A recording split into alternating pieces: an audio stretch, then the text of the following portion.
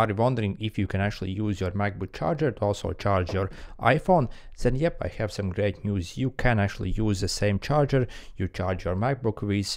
You can also charge your iPhone with it. So most of these MacBook Pros nowadays come with like this Type-C adapter on both sides, as you can see, and this can charge any other Type-C device as well. For example, you can also even like charge iPads with it as well, and any other iPhone or like device basically that has Type-C. By the way, if you have an older iPhone that doesn't have a Type-C port, you can still use your charger, but you can get an adapter like this.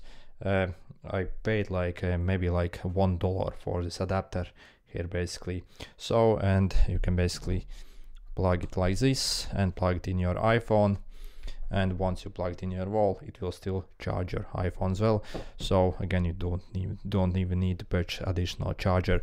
By the way, what I really like about these MacBook chargers is the speed of them. So I think I had the like a 90-watt charger here.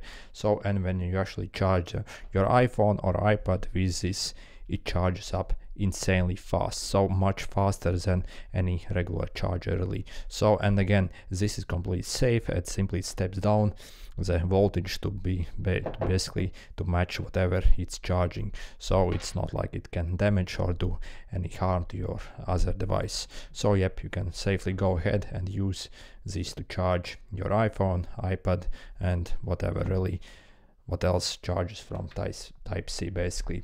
Anyway, good luck.